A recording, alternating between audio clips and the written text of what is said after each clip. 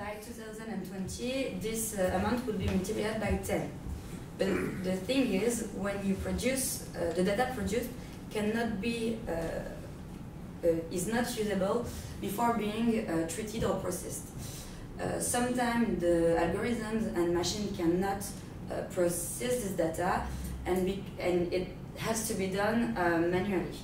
But the thing is, it's a really huge amount, and you cannot automatize or internalize this process.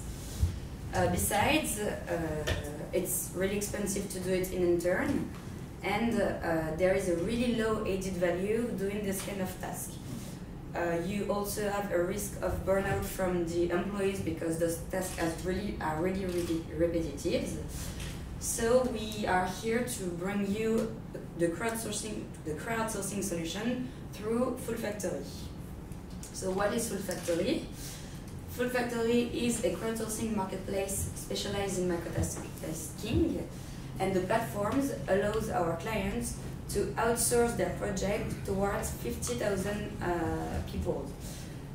Concretely, our client give us their data, we divided it thousands of microtasks, and we ask our contributors to process those microtasks in the same time. So it can be really helpful for our clients because they reduce the loss of time, they can focus on their core business, and besides, they can rely on human person when the machine reaches its limits. So we are talking about reliability because, as I just said, you can rely on human when the machine can go further. Cost control because our clients know the cost of their project before they launch it on the platform. We are talking about scalability because they can grow the team which is working on the project on demand. We set up a few levers, automatic levers, in order to assure and maintain a top quality.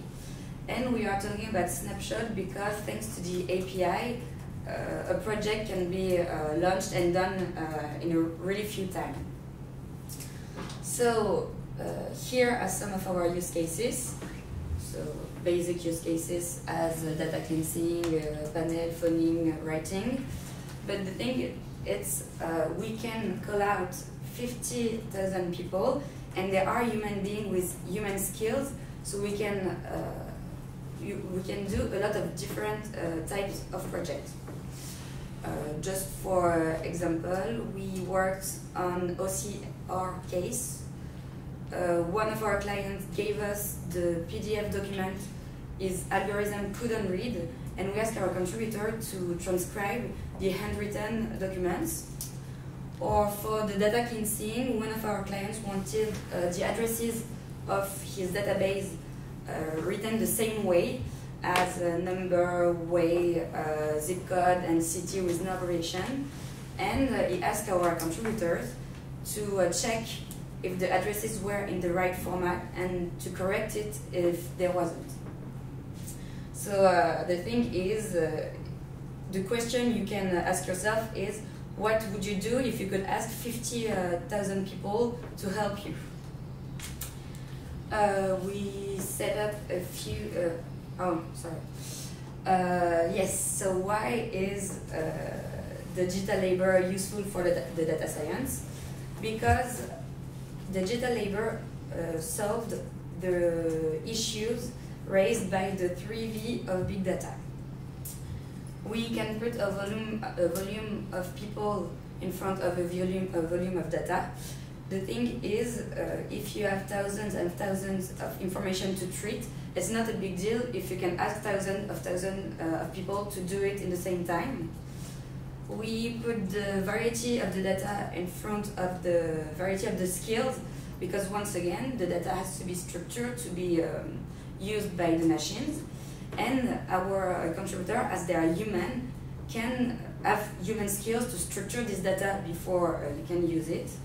And in order to manage the velocity of the data, we set up the API, and thanks to the API, a project can be posted and done in a minute, and you can ask our contributors kind of on demand whenever you need them. So what is the impact on data science? The first value proposition is that you have an incredible large team here and disponible to create that learning data sets in a really few times.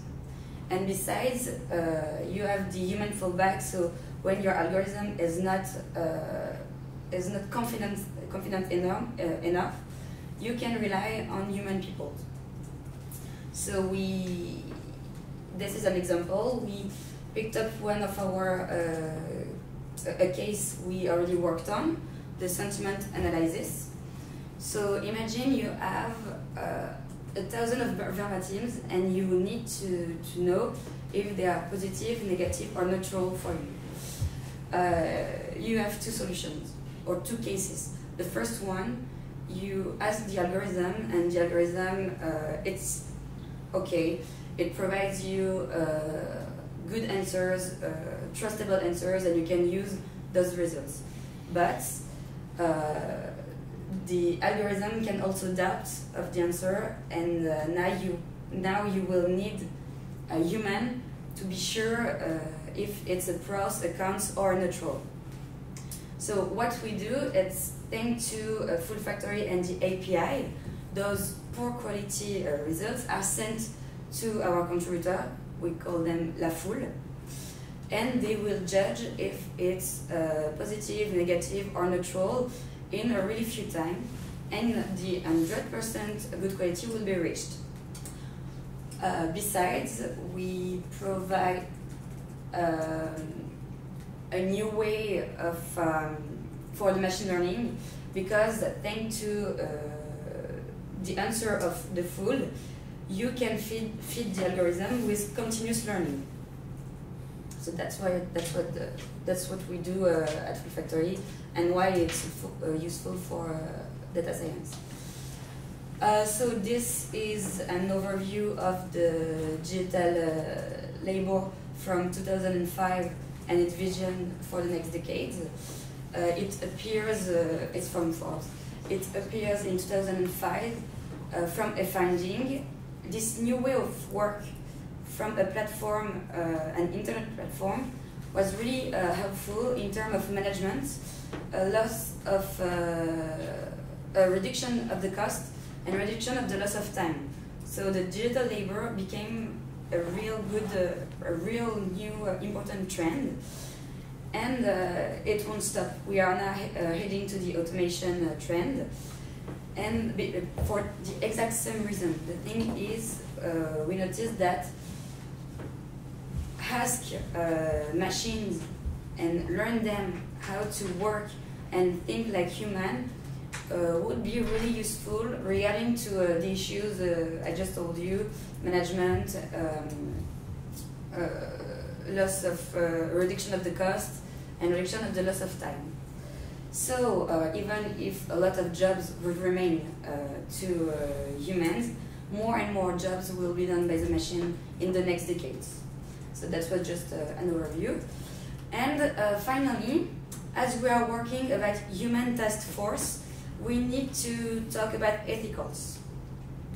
So at Foule Factory, we saw that this new way of work raised some issues, and we set up a few rules. We are talking about parallelism because our clients are assessed by our Fouler. We want to know if they are satisfied by the project they have to do, and our Fouler can be blacklisted if they don't respect the rules. So they know they have to do a good work if they want to stay on the platform.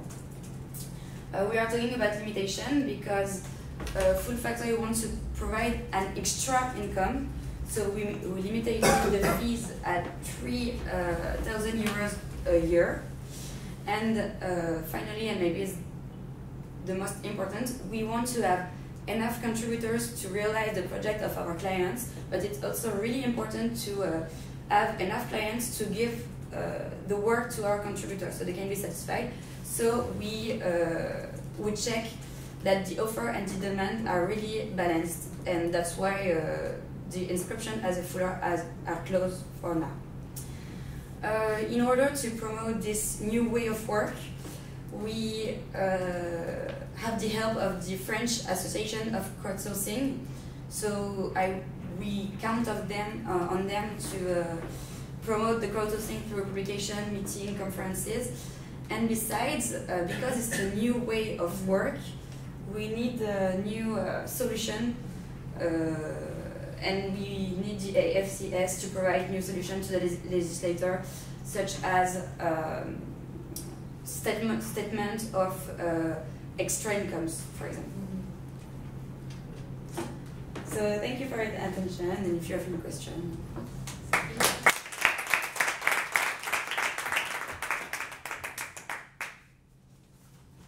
We have a couple of minutes for the questions.